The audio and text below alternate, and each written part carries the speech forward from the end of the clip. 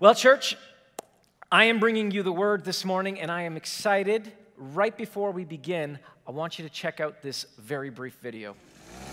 I just get the boat. I'm going to get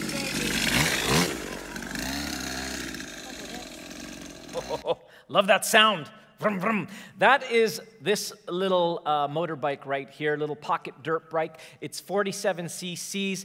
It was given to my kids at the end of the summer. A friend of ours gave it to us. It was broken for a very long time, and it had actually not been running for many years. Now, I am not mechanical. I have never been a mechanical person. But I thought, maybe I'll be able to fix it. And I went online. It wasn't very difficult. Google, YouTube. And I learned that with these little 47, 49 cc engines, when they've been sitting around for a long time, the main culprit for them not wanting to start usually has to do with the carburetor, which is this little thing right here. The fuel tank sits here. This is the fuel line. It goes into the carburetor. This is another carburetor. And what happens is there is this little jet that the gas passes through, and the opening is about the width of a tiny little needle, and it gets plugged up. So what I learned online is 80% of the time to get these old machines running again, sometimes all you got to do is just put your lips on this little tube that goes into the carburetor and blow as hard as possible. So sure enough, I saw that. I went out to the bike and put my lips on that little thing. It was kind of nasty. And I just blew, and then I pulled the starter cord, and what do you know? Next thing, it started up. I was so stoked. I cannot even begin to describe to you in that moment the joy that I was feeling. To think that I had the breath of life and I breathed into this thing and it just roared into existence. I mean, I became instantly obsessed. Very much to my wife's dismay, I started to pick up these little pocket dirt bikes, these little engines, and I got deeper and deeper into it. I started loving it. I started loving restoring it, taking them apart, learning some of them had deeper problems, and I was fascinated with this. I graduated to mopeds and a scooter, and all winter I was kind of doing this stuff. My house was smelling like gasoline, which didn't go over very well with Esther. I don't know why my wife doesn't like the smell of gasoline. Me and the boys coming down to that in the morning was quite pleasant. Anyway, I've learned not to do that. But here's the point. I love this so much that I was seriously questioning God as to why I love this so much. I was like, Lord, why am I obsessed with restoring these old things so much? And that's when it hit me. It's because I'm made in the image of someone who is really into restoration.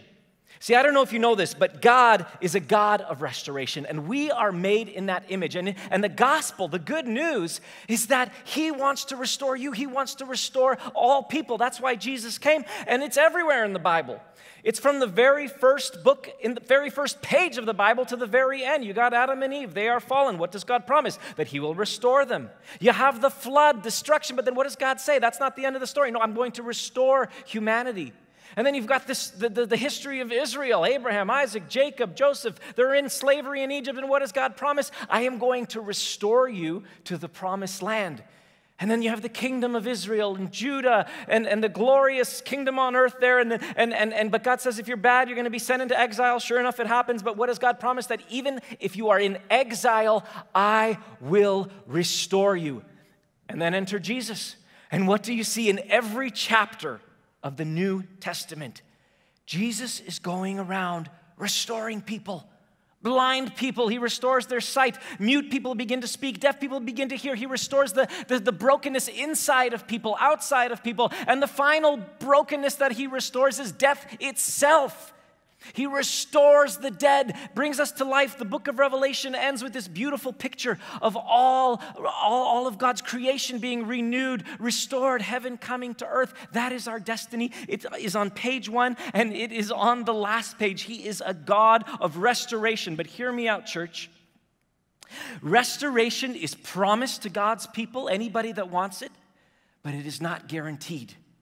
It is not guaranteed because there were Israelites who stayed in the desert and never saw the promised land. There were people in exile who stayed in exile. They never received. There were people in Jesus' day who could have came to Him And they never received the restoration that he wanted. And that is not God's will for any of his children. So today, I want to give you some principles on restoration. And let's face it, let's be honest. A lot of us in the last year, we've lost.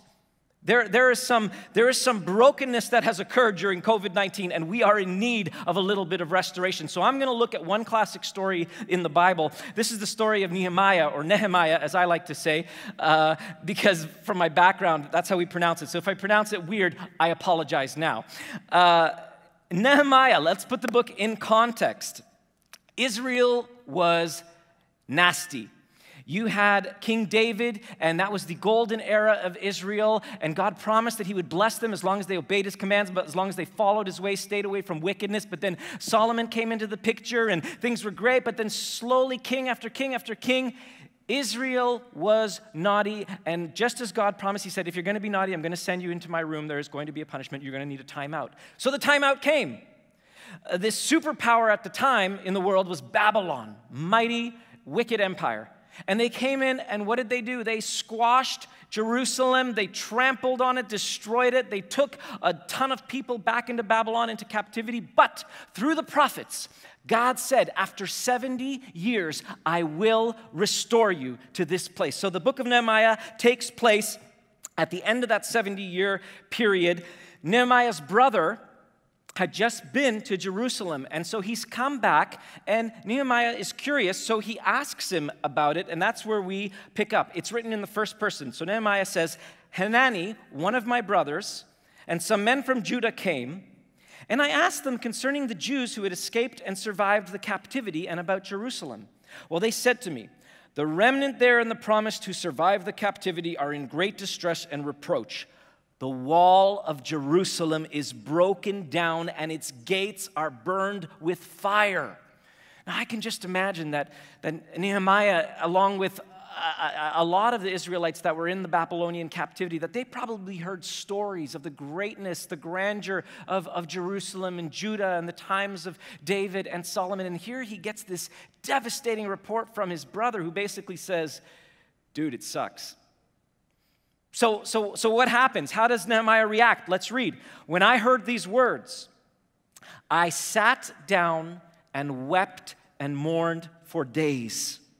And I was fasting and praying before the God of heaven. I want to pause here for a moment and look at a few things that need to happen in any restoration process. Here's the first. There is an awareness of the brokenness. Nehemiah was made aware of the need for restoration. And can I just say that the same has to occur for you and I? We need to be truthful about the fact that there is some brokenness in our lives, that there is a wall that has come down where our defenses are down and the enemy has come in. Maybe it's a relationship. Maybe it's your love for the Lord. Maybe it's not what it once was. Maybe you're stuck in some habitual sin and it's holding you back. Here's the thing, you need to be truthful about that. Have an awareness of it. Because why? They say, and this is a true saying, they say that you can't help someone who doesn't think they need help. And the New Testament is a perfect example of that. Who are the people that thought they had it all together? The religious establishment. There were these religious people, the Pharisees and the Sadducees, and Jesus wanted to restore. Those were the people that were needing restoration the most, but they were self-righteous. I don't need him. No, I've got it all together. I've got everything. I am good. So who did Jesus restore? The people that admitted, that were aware, that were truthful about their own brokenness. The sinners, the prostitutes, the tax collector, the people who knew that they were broken inside. Those are the people that Jesus came to. Those are the people that Jesus touched. We need to be aware and truthful of our own brokenness. That's the first step. The second is, you got to get upset about it. There's a lot of people who are aware that they're broken in some area, but they're indifferent to it. They could care less. They learn to live with it. Nehemiah was not indifferent. When he was made aware of the brokenness, it says he grieved. He grieved for days, night and day. He was bothered by it. But here's the thing.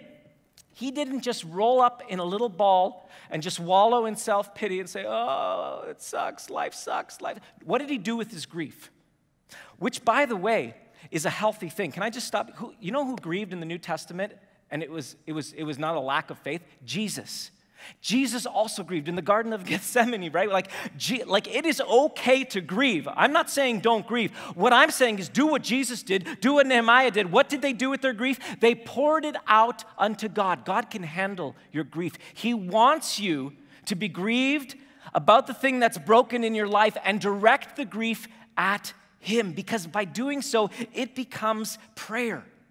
And that's the next thing that we read in Nehemiah. He prayed and he fasted. His grief was turned into prayer. It became this thing that he wanted to share with the Lord. The Lord can handle your burden. He wants you to burden Him with your grief. And there's one other word here we read in Nehemiah. This is what he did. He prayed and he fasted. He fasted. And can I just say that this is an important tool in restoration? Not just some random fast because, I'm going to be really religious and I'm going to be fast. You can fast with purpose when it comes to restoration. Why is this so important? Because very often, there are things that are going to distract us from the restoration, that are going to kind of numb the pain of having this brokenness. And you know what? That's the thing you should fast from. That you should fast from something so you can focus on getting serious, on getting desperate about your restoration. So if it's pornography, right, maybe a good idea is to fast from screens for a while until God puts you on a path for restoration. Here's the last thing in Nehemiah 1, 8 to 10. Here's the last thing that he brings into it in this chapter. He says this. He's talking to God. Remember the instruction you gave your servant Moses, saying, if you are unfaithful, I will scatter you among the nations. But if you return to me and obey my commands, even if your exiled people are at the farthest horizon, I will gather them from there and bring them to the place I have chosen as a dwelling place, as a dwelling for my name. What does Nehemiah do? He reminds God of His own promises. He believes God's words. He clings to the word, to the scriptures that speak to the restoration, and that's what you and I have to do. We have to get into the word and get to those promises, get to those places where God promises restoration in that particular area of your life. Let me give you a practical example of how that might look. Let's say during COVID-19, let's say it's anger. You know, this is a very real thing that is happening right now, right? We've been in close quarters. We're angry at the government. We're angry at life. And we take that anger out at the people that we love the most. And here's the thing. If for example, if that was your thing, then man, I need to be made aware of the fact that that's happened to me, that the wall of peace has come down in my life. And then I got to get upset about it. I'm not going to be content with just being an angry person all the time. And I'm going to grieve about it. And I'm going to pour that grief out before the Lord. That's what He wants me to do because He wants to direct me. And then I'm going to even fast because I'm going to get serious about it. So I'm going to fast from something until I deal with this issue in my life, until God helps me. And then I'm going to look in the scriptures, and it's so easy in this day and age. I mean, you could just Google Bible verses on anger, and then I'm going to look up all these verses that anger does not achieve the righteousness of God, and promises of deliverance, how God helps those humble Himself and draw near to me. There's so many. And then I'm going to start believing them, clinging to them. And can I just tell you something, church? Sometimes that's enough. Sometimes that's all you need to do to be restored in a certain area in your life. It's like me grabbing that little engine and God just blowing in life. It's a small tune-up to get you revving again, to get you going. But sometimes it's not enough. It wasn't enough in this particular. Sometimes the restoration has to go a little bit deeper. What do I mean? Let me unpack this by continuing to look at Nehemiah. Okay, so he worked for the king of Babylon. He was a cupbearer in his court. And a few days later, he comes into the king's presence, and he's sad. He can't hide the fact that he's broken up about this, right? And so let's go here to verse 2. So the king asked me, why does your face look so sad when you are not ill? This can be nothing but sadness of heart. That is actually what the king of Babylon sounded like. I did a ton of historical research, so I'm just letting you know that I am not fabricating anything. That was almost identical to what the king sounded like. And Nehemiah says, I was very much afraid, but I said to the king, may the king live forever. Why should my face not look sad when the city where my ancestors are buried lies in ruins and its gates have been destroyed by fire? Then the king said to me, what is it you want? Then I prayed to the God of heaven, always praying this guy, and I answered the king, if it pleases the king, and if your servant has found favor in your sight, let him send me to the city in Judah where my ancestors are buried so that I can rebuild it. I want to focus on verse 2. What does it say there? That he was very much afraid. He was very much afraid to be vulnerable with the king, to share the truth about the brokenness. And does that sound familiar? Isn't that true for a lot of us? It's really difficult to be vulnerable with other people. We're very good at asking. You know, Jesus said, ask, seek, knock.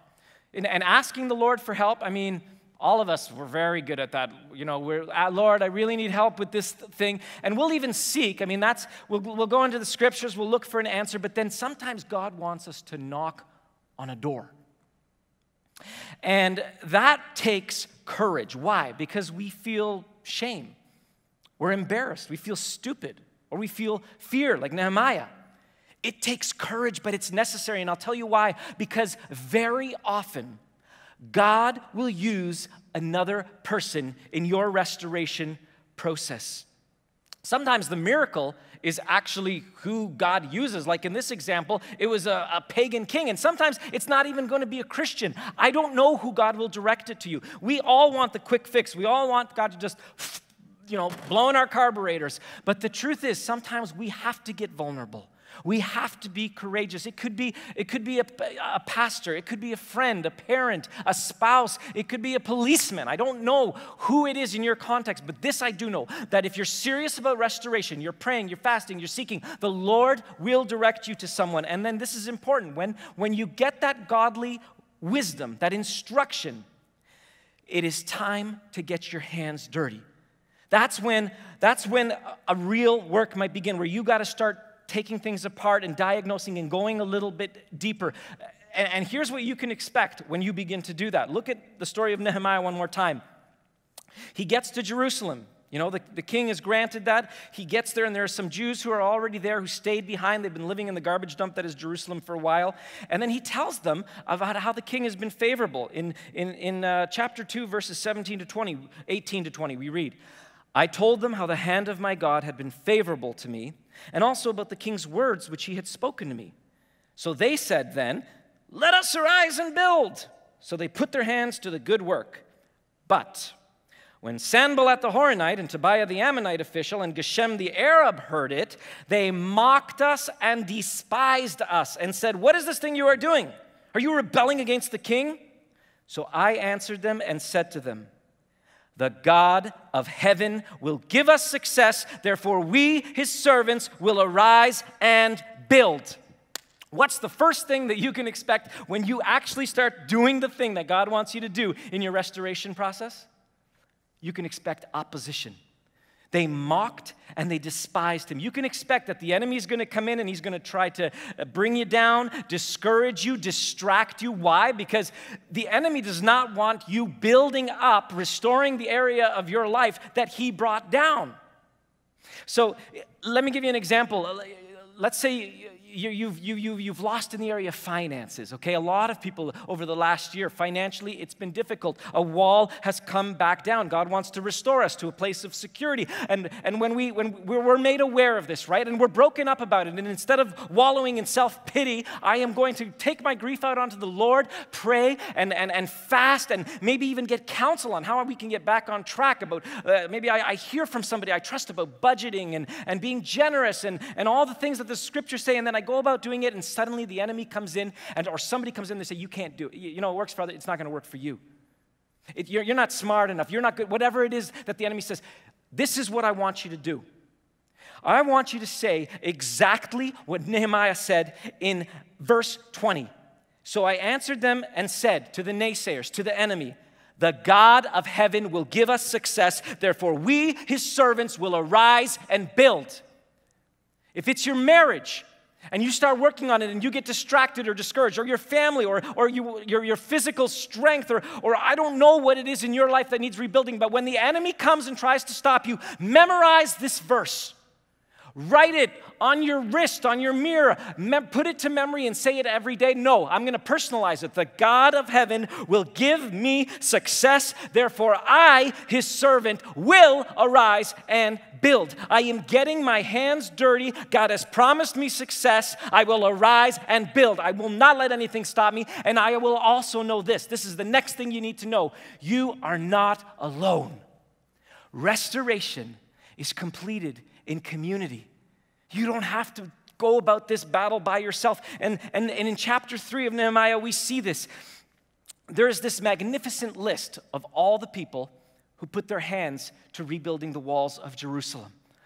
And this is the most boring chapter in Nehemiah by far, but I love it because this is what it spoke to me. This is the anyone can do it list. See, anyone can participate in restoration. And in this chapter, you have, and there was the priest, and there was a tradesperson, there was a jeweler, there was some guy and his daughters. I mean, anybody. And it just says, and this person was next to that person, and that person was next to that person, and they were all building this wall together. What a beautiful image for what the church is like. Because we're all broken. All of us have brokenness in our lives. But what happens when we come together and we start building up our little section of the wall? We start, I'm encouraged by you if I get weak. You're encouraged by me. Yeah, the enemy is hurling insults if you read the story, but you know what?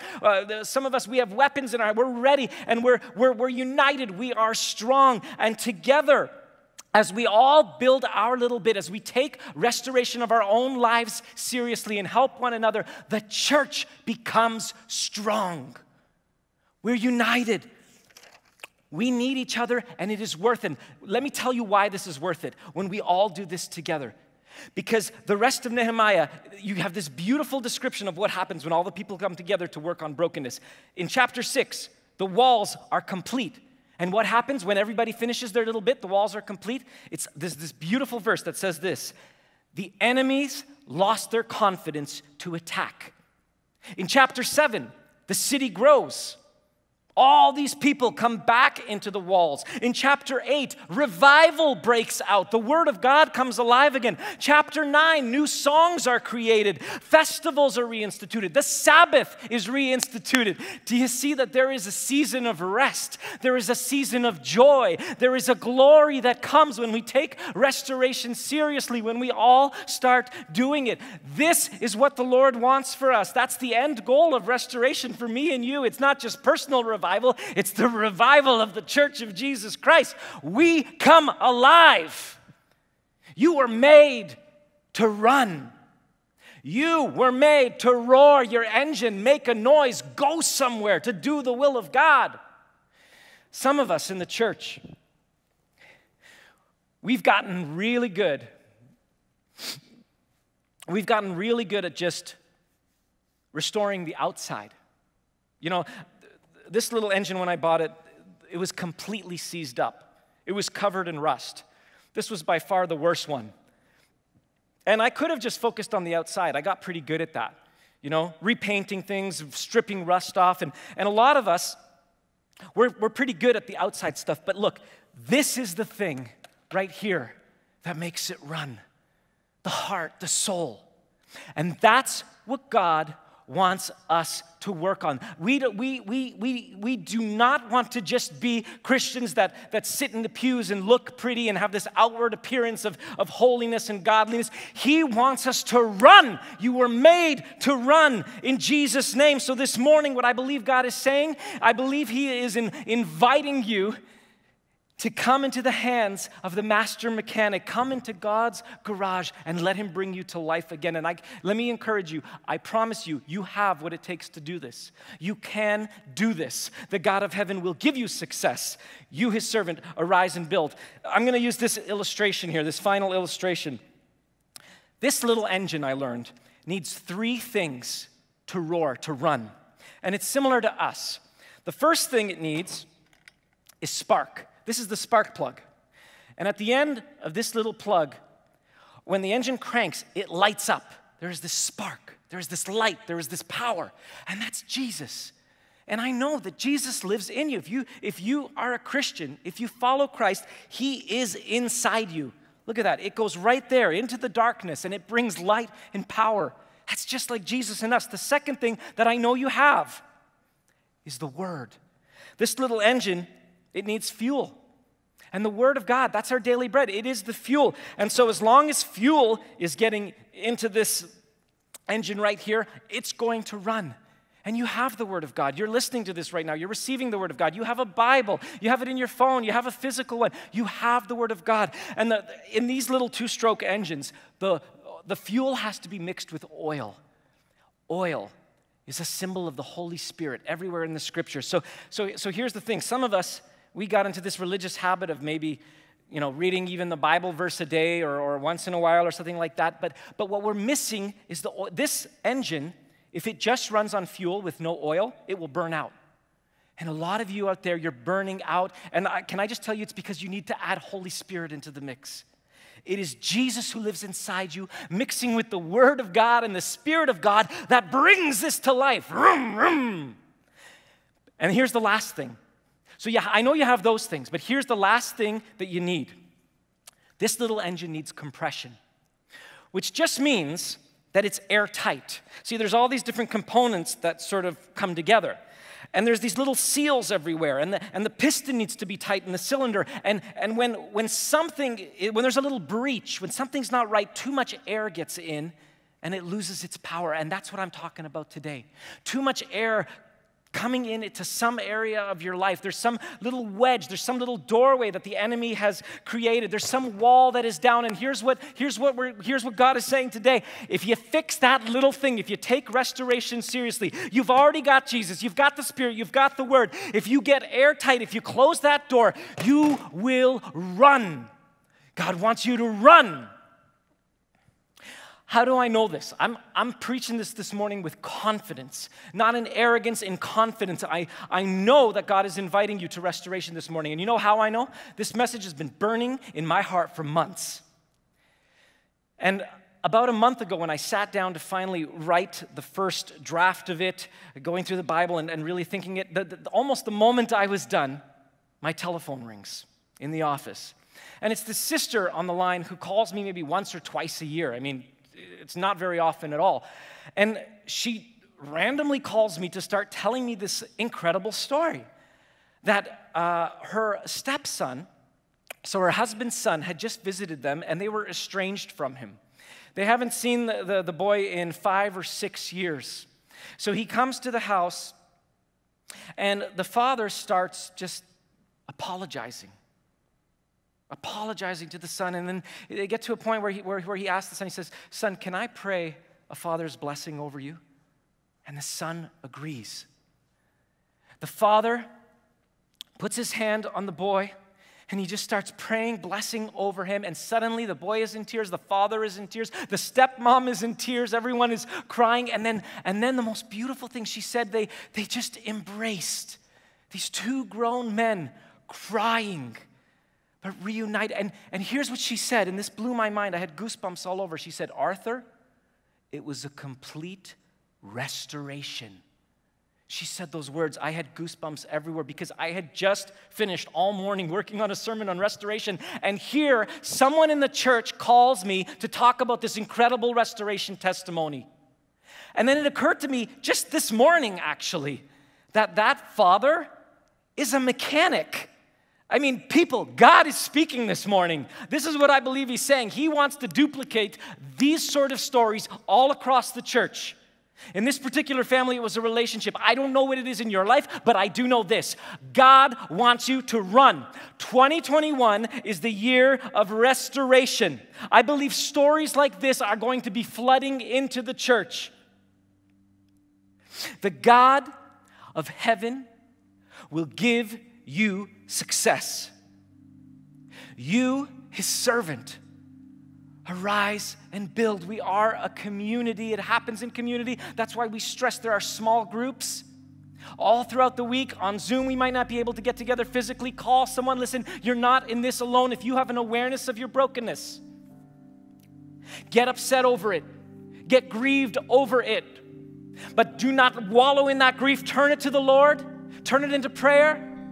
Get serious, start fasting from stuff, turn to the scriptures, use it as a weapon. That might be all it takes, but if it's not, go to somebody you trust.